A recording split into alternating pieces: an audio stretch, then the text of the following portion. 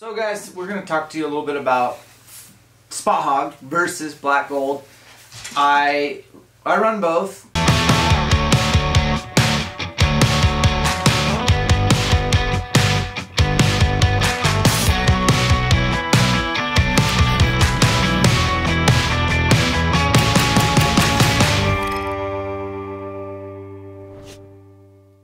And I don't know which one I'm going to start this year. Last year I did the same thing. I set up two different bows, a Traverse and a Vertex. The Vertex had a Pro sight from Black Gold on it, and the Traverse had the Spot Hogg Fast Eddy. So I ended up going with the Vertex. I didn't swap sights off, but right now this is the VXR right-handed 31.5. People do ask a lot, are you still shooting left-handed? The answer is yeah, a little bit, but bear season's right here, so I'm going right-handed, and I don't got time to mess around right now. I got a bear to kill, I got a turkey to kill, and I'll have time when that's done to probably mess with it more, and it's fun. It's just part of my process, and my process is supposed to be slow. So we're talking Fast Eddy.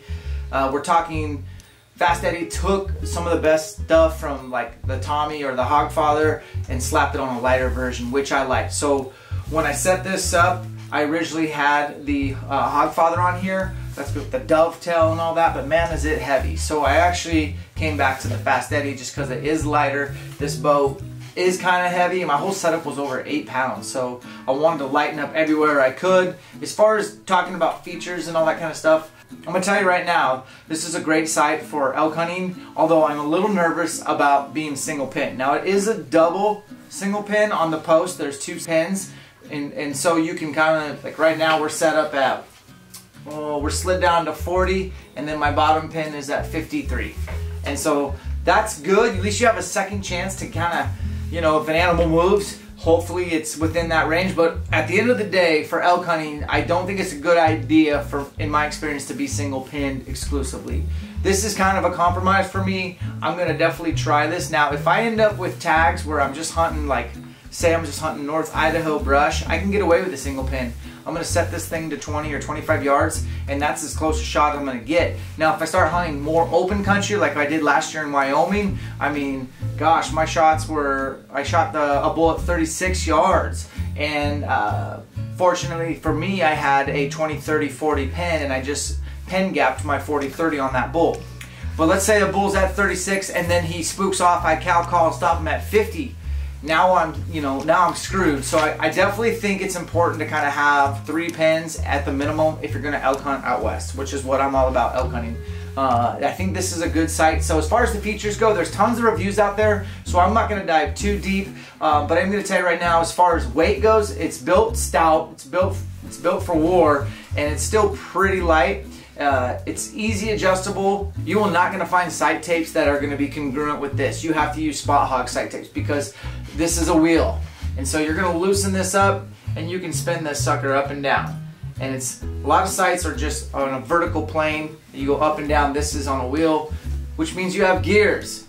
And these gears inside, I've ran this sight now, and I've hunted with it. I haven't had anything get stuck in there, but there is a chance that you could have things come out here. I've seen Tim's have some sort of rubbing gasket type thing come out of his sight. They had to push back in there. So something to keep an eye on is that part, but it's super easy. The dial's got great texture and for you to be able to slide up and down. It's got good gription, that's a word.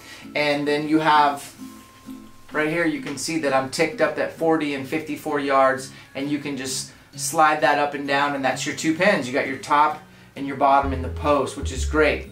The MRT, this is legitimate for different lighting. You can see you got yellow, green, yellow. I think it comes with 3 different options, and you can just take this off, or I keep it on because, you know, a lot of my shots on animals are low light, and so this really helps match this up with the peep you run. I run a little bit of a bigger peep. It's a 1/4 inch. A lot of people run 3/16, and I've done that in the past, but for this setup this year, we're going 1/4 inch, but you can just take this right off if you want. I'll take it off for you guys. And you can swap it out or leave it just like this, but you can really personalize it to your peep preference. So mine's at a 1/4 inch. The MRT is something that I haven't seen anyone else do as far as the housing goes. You can obviously put a light on there where legal, most states that I hunt don't allow electronics on the rig, so we'll take that off, unscrew that out. As far as adjusting windage, it's a coarse adjustment. We've decided that take that off and we say that clockwise or to the right moves the sight to the left, and if you go counterclockwise to the left, it moves the sight right. It's kind of confusing, but we didn't see a lot of information out there on all the videos we researched, but that's just so you know. As far as first, second, and third axis adjustments, they are microed here. You have your rails right here. You can crack these two and adjust your second, and then you have right here as well that you can adjust your third. You can obviously do a large windage adjustment if you don't need to do coarse. Overall, my opinion of this sight is that it's awesome. I think I'm going to probably use it, but I do want to go over kind of a comparison of this sight versus the black gold, because that's a question I get a lot, is which do I prefer? And I always say yes. I don't have a preference. I like both, but the bubble's pretty big. I like a big bubble. There's a lot of fibers in here, and it's really hard to screw these things up because they're built so well. If I had to say which one's built better, this one or the black gold, it'd be a hard one to call. They're both pretty equal as far as playing fields. This might be a little more stout, and the Achilles heel may be that exposed gearing in the circle there, but all in all, really like the Fast Eddie. It's a good option. It's a lighter option. If you're looking for a dovetail, you could probably afford to go with like the Tommy or the Hogfather, but there you go. Out of Oregon, good stuff. Do your own research, figure out what's best for you, but I would say it's a sight that will help you probably shoot better because of the pin is in vertical plane and it doesn't take up a lot of your housing, and I like that. Now, when we talk about black gold, I got a couple sights here. Now, if you're wondering why do I have two sights right now at my house, well, this is going to somebody at the next ElkShape camp if we ever get to do them, and so I usually hand one of these out. So Black Gold does partner with us. No big contract, nothing like that. They just kind of give some stuff to give away, which is really cool. This is a 3-pin verdict. They have a new one out, and it's a lighter weight 3-pin, and it still has all first, second, third axis adjustment, and we're going to drop the notes right here what that one is. But this is your pro sight. This one is got the dovetail, and here's what I like about the pro sight. It's really adjustable. Now this one's a 5-pin. I would probably prefer a 3-pin, and something that I did last year on my verdict is I took my verdicts and I tried to figure out how to make it a 4-pin. Hear me out. So I wanted a 20, 30, 40, 50, and then I wanted to slide with my 50. This one right here is your 5-pin. So you're gonna have, most people would go 20, 30, 40, 50, 60, and then slide. What I ended up doing was trying to figure out how to get this bottom pin taken out of the equation. I ended up taking everything apart and getting that out of there, and so I have a custom 4-pin pro sight, and that's just my preference, and I would probably do the same. But on this sight, let's talk about the slider. It's right here, and like I said, it's a vertical adjustment, so you can slide up, slide down, and this sight tape's pretty universal. You don't have to just use exclusive Black Gold sight tapes. You could print one off Archer's Advantage or whatever software you have. It still has all the adjustments, so you can adjust the dovetail right here. You can loosen that up and make it how far out you want it. I generally don't run my sight all the way extended out. I usually have it fairly close. That's what works best for me in my setups. As far as adjusting the rails, it's just a micro adjust right here. You can crack these, and then there's a screw. So you crack those two right there, and then you can just micro adjust with that screw, and you can move this rail when you're trying to level, if you got a big level up against your riser, or if you slapped a string level and your bow was in a vise and it was super plumb, you can match that for first axis. And then your second axis is this guy right here and this guy right here, and you can adjust your bubble. And then your third axis, on almost all Black Golds, they always put a piece of tape over it, but you just crack and you can adjust and you can move this thing. Generally try to do that at the range. I know a lot of guys do door jam. I have a Hamskea tool for third axis leveling, but ultimately you can kind of get it close and then fine tune it. And it's a very small adjustment here. There's not a lot of room for that screw to move, so this is not supposed to move very much. And you want to check your uphill and your downhill. As far as this part that it's covered up in tape, this is what makes the Pro Sight super awesome for doing micro adjustment. If you're gonna have a multi-pin, you probably wanna go with the Pro Sight. So right here, these two screws in the top, this one and one to your right, that is your 20. So this is your set screw, and then you loosen the 20, and then you can just move and micro adjust just your 20 up or down, okay?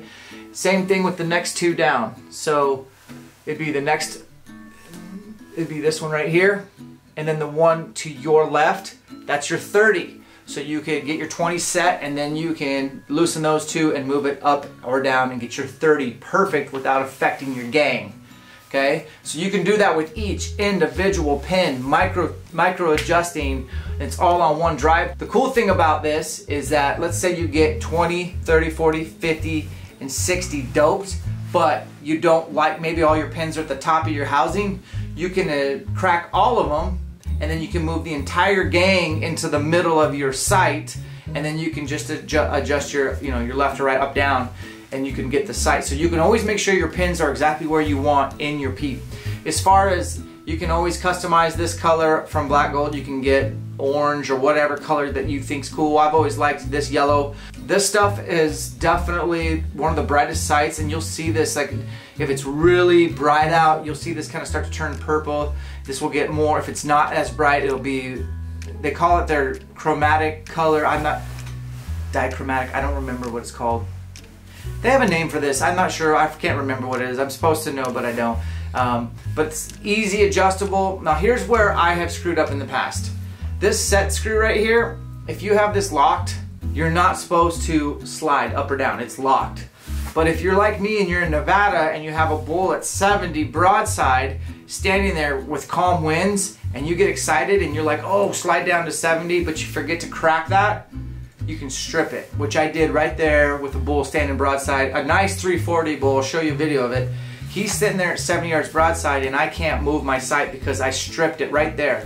So then I had to push it down to 70 in the field, and then he walked off, didn't get a shot, and then I had to move my whole sight manually back up to where, your home pin at 20, and I'll be honest, man, I broke that sight in the field, and that's why I had a backup bow. But this is probably one of your better setups for elk, because elk do move, especially mule deer as well.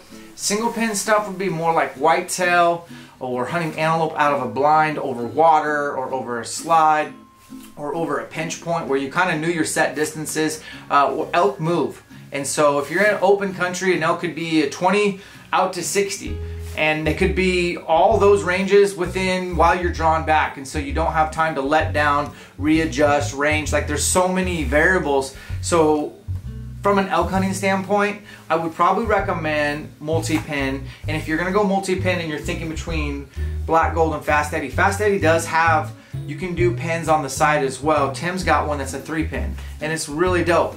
But I think for the adjustability and the micro adjusting of the Pro Sight, you can't, I don't know if you can do better. And honestly, they got a 3-pin that I would probably recommend overall. I'm probably gonna bust out and tear this apart and make this a 4-pin. 3 gives you 20, 30, 40 for most people. You could do 25, 35, and 50. For me, I want to go 20, 30, 40, 50. Those are set, and then anything past 50, I got a range and I got a slide, and I'm okay with that. So that's my general differences. So just wanted to kind of compare the differences between the Fast Eddie and the Black Gold from my hunting experience, and kind of give you the differences and what I've experienced in the field. I think both are amazing, and I think you can't go wrong either way. But I know you guys are going to have more technical questions. Drop them right there in the comments. We'll take your questions to Josh Jones of Spokane Valley Archery. He'll be our subject matter expert, and we'll dive in even deeper and do a second part video just for you guys answering your questions.